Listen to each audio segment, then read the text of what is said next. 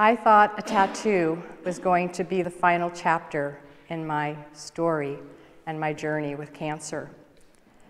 In November of 2013, I decided to take myself on a trip to Kauai, my favorite Hawaiian island, both to do some writing and to have some time for some R&R. At the time, my daughters had moved out and had been out of our home for a while. My husband and I had been separated for over a year, and he was now back in the house as a roommate, and I just needed a break from everything. I was also having some physical issues that I didn't know what they were about, and I thought all I needed was some rest. So I packed myself up. He took me to the airport. I brought my journal along. That is where I write all my stories. And I went off to Hawaii with a beautiful condo overlooking the Pacific Ocean and a window to sit at every morning and do my writing. Every day I went to the local coffee shop in Honolulu Bay and would get my latte, or sometimes I'd indulge in mocha as a change. And I noticed these women every morning with the most gorgeous tattoos, young women who had gorgeous floral tattoos on their arms and their chests and across their backs. And on the third day, I had the courage to ask one of them, where did you get the work done? Because there seemed to be a pattern to everybody's. There was like a connection between them. And she said, it was Billy across the street. She's the owner of the Blue Tiki Tattoo Shop, and she did them for us. So I thought about that, and I thought, you know, ever since I had my mastectomy in 2007, I had contemplated a tattoo. My surgeon had even suggested you might want to do one day.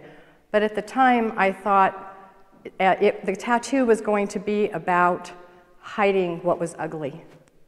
I didn't like my scar at the beginning. I was very shocked because at the time that I met with her and she handed me a book, the scar that was in the picture was a little half-moon crescent. Just this beautiful little tiny crescent shape. And I thought, okay, I can handle that.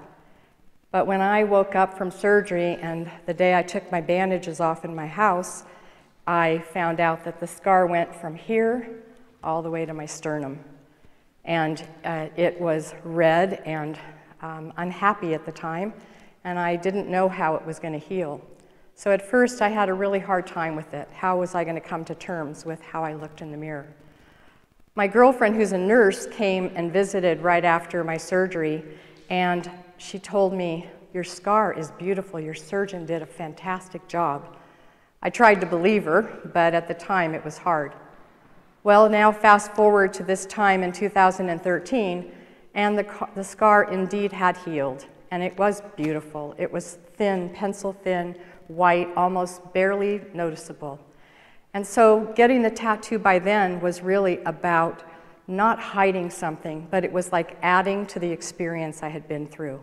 It was a representation of the transformation that I had been through and the journey I'd been on from having to go through a really scary time and having to come to terms with what I had decided to do, and then also coming to embrace who I was and how I looked. So I went over to see Billy that afternoon, and we had an immediate connection. I just knew that she was the one. If I was going to do it, she was going to be the one to do it. She showed me some books. I told her about the things that I wanted, the images I wanted, because I knew that the images needed to have significance for me. And she showed me some pictures, and they weren't quite right.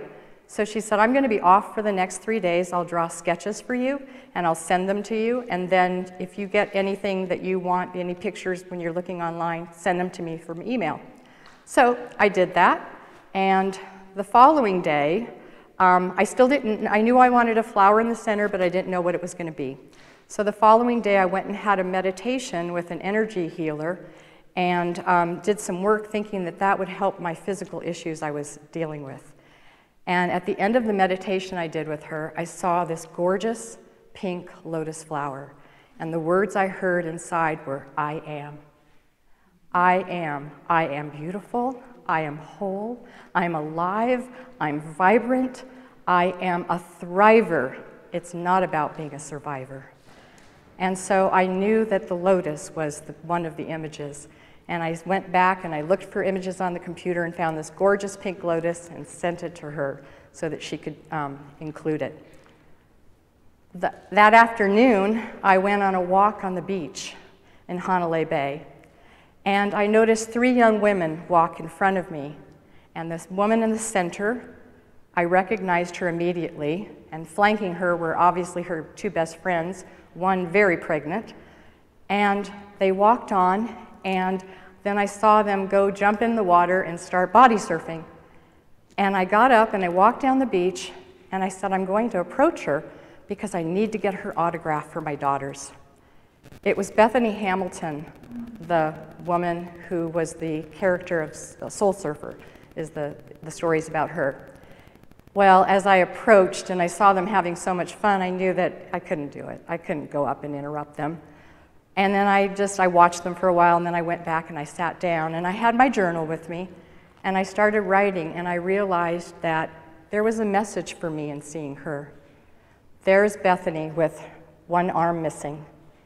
And here she is, joyful and having fun and thriving, and it was like, once more, the message was, I am whole.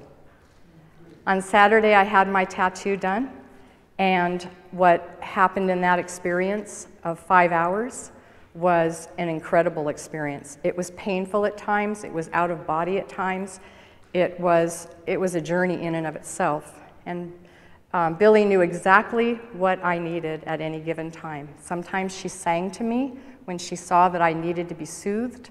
There were times that she spoke to me when she knew I needed to concentrate on something outside of myself. And there were times that she got completely quiet when she knew that I needed to go inward, especially as she worked on my scar and hit my sternum where my chest tubes had once been. When I got up and looked at my scar, at my tattoo and realized what she had done, it was incredible. There was a lotus flower on ripples of water, a panther peeking out with amber eyes from behind the lotus, and a monarch butterfly, which for me represented transformation. So it was about bravery and strength and transformation, and I am. And I went home from that trip grateful for our time together, and continuing to write my story and knowing that life would go on, because what I ended up finding out that I didn't know at the time was I would be diagnosed for a second time on a second Valentine's Day, 7 years after the first time, with a different cancer, with anal cancer. And that would be a whole new journey. But in the midst of that, I continued to write my story.